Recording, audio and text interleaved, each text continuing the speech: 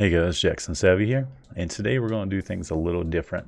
We're going to do this stream style, and we're going to talk about some I picked up just a while back. I picked up a Raspberry Pi 3, the B+, and the one on your screen right now is the exact one I got off of Amazon. Now, I've always wanted to play with one of these. Any tech guy usually does. But the reason I picked up one is a while back I gave away my Steam link to a guy I stream with sometimes, Anxiety Bites.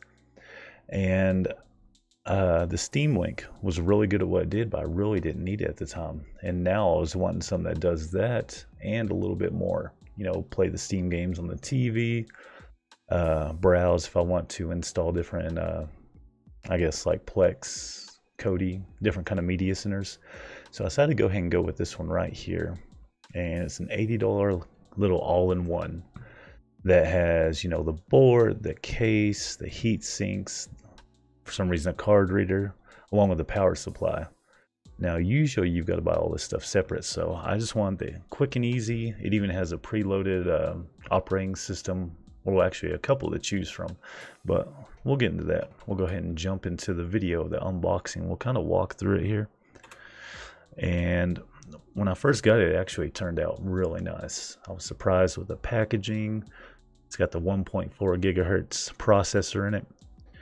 Now with these, we're usually worrying a little bit about the heat dissipation, throttling, things like that. So coming up first, and I've got this in 2x speed, so if it looks really weird, that's why. We didn't want to make this too long and drawn out. It's got 2.4 and 5 gigahertz Wi-Fi built in, as well as Bluetooth. So we'll talk a little bit more about that here in a bit. So with it having all of that, along with Ethernet and the operating system to where you can choose, everything was just kind of a nice tight package. You got the SanDisk 32 gigabyte card. It's actually a pretty high-end memory card, fast enough for what we'll be doing. Right there, you're seeing the copper heat sinks. And I might upgrade it at a later time just to have like a little bit more cooling, a little bit of overhead. I don't really see a need to overclock it. If I start doing that, I really need to go to something like a mini PC or a smaller build. There's actually another Raspberry Pi variant that one of the big dogs makes that is a lot better processor, but don't think we're quite at that point yet. Let me see everything it comes with. The instructions, which if you do this, I do say that you ought to read them because most of it's straightforward, but the dumb little nuanced stuff is what ended up getting me.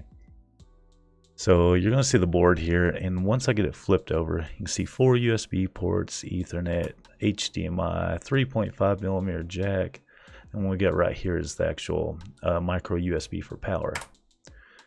So as we're going through, we'll stop right there.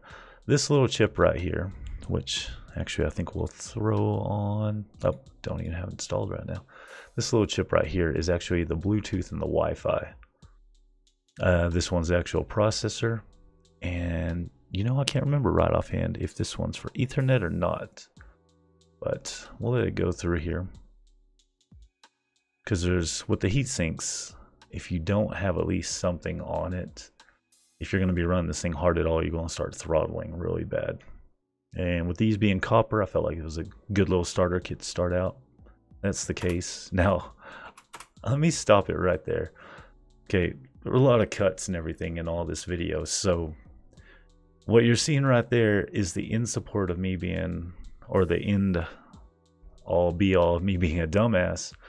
Because I put that thing in upside down and it fit absolutely perfectly several times. And I'm sitting there messing with it and finally figured it out by looking where the SD card placement is, where it goes. So yeah, I actually cut quite a bit of that out because I was putting that in upside down. And the other thing, and take a look here. If we go back over to that listing, see how that case is? Scroll down the listing, even take a look through any of it, or even actually go through some of the pictures here. This one, see how it's a heat dissipating case, got the ventilation holes. Just pay close attention to this one, number 3. See that little lip around there? There's like a little space all around the edge.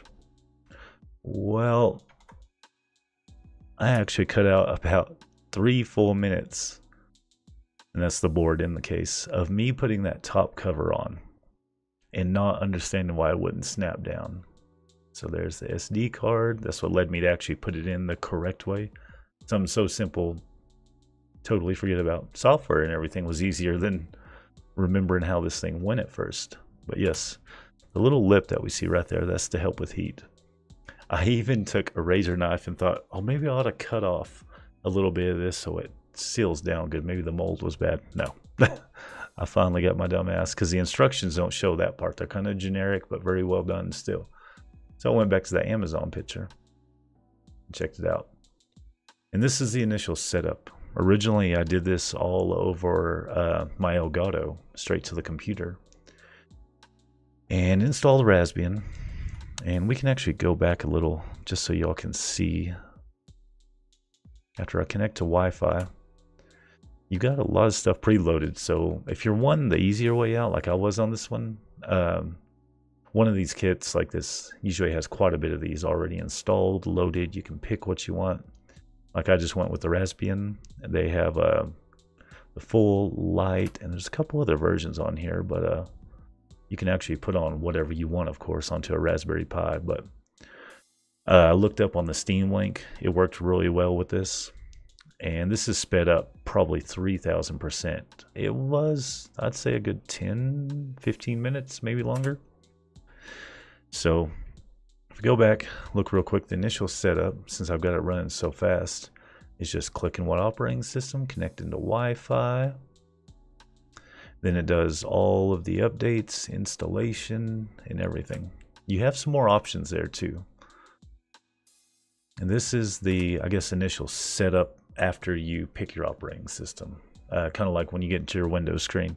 You're doing your country, time zone, all that good stuff. And I've got all of this sped up so we don't drag it out too much.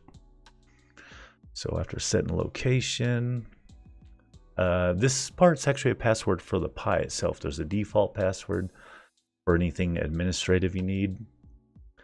And the part I kicked out because for some reason it did not capture correctly is after we did that initial choosing of the operating system.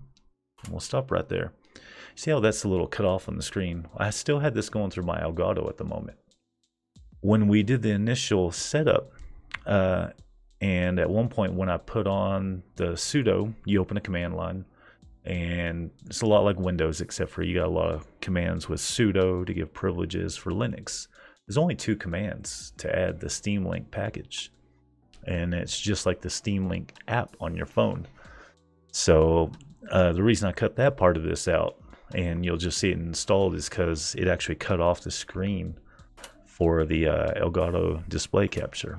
Now right here, it's going to look a little strange. This is actually the 50-inch 4K TV above my bed. It's one I got for $230 at Best Buy.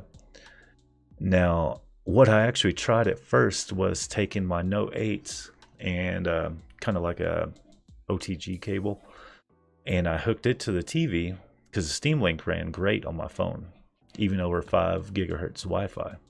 Like no lag, no nothing. So I tried first hooking my phone into this TV, and all the lag, the latency, like even for, you know, I wasn't going to be playing competitive games on here, but it was bad. So I don't plan to play them even on this, even if I hardwire it. But this is what the desktop looks like. And you'll have your command line here, folders. This is actually a Chromium web browser at the top. And then when you click the top left, it brings up all your options and everything. But we're not too worried about that. Just looking into the Steam Link app. And like I said, 2 lines of code installed. And the other parts I don't put in here because they're just kind of boring, is when you first set this up, you'll get on your computer. This thing will give you a code. You enter it in your computer to say, hey, it's cool to connect. And really, that's it, guys. This thing's going to open in big picture mode, just like a Steam Link, or if you've ever used anything else that pulls from it.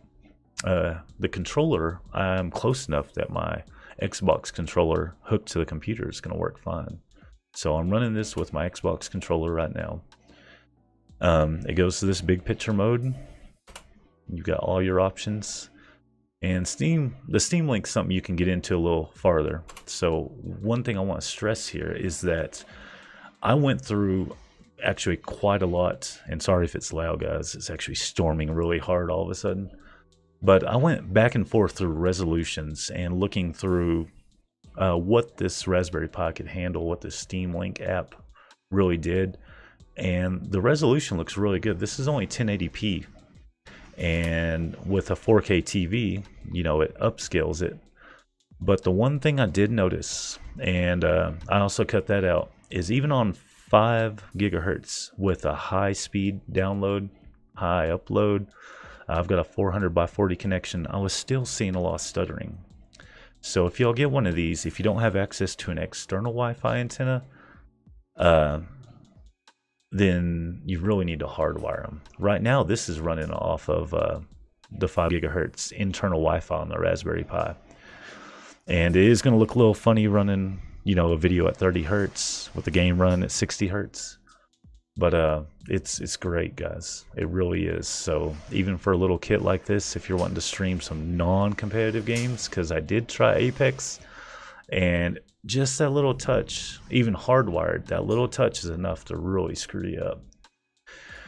But games like this, like Bayonetta, is actually kind of fast-paced, but where that touch of latency isn't going to make a difference, it's a really good deal. And I didn't want to run a cord all the way from my PC over to the TV. So yeah, if you don't want a Steam Link, you don't want to spend the money on an NVIDIA Shield, this is the next best bet. And if you want it, you know, on the big screen, it works really well, but it's going to be 1080p max pretty much. And you're going to want to make sure you got heat sinks like that kit has. But guys, it ran great. Just thought I'd show you a real fast unboxing setup and what it leads to. There's plenty more we can do with this. From a network perspective, yeah, I'd rather have it hardwired, but if I can't, it'll work fine. But guys, thanks for watching.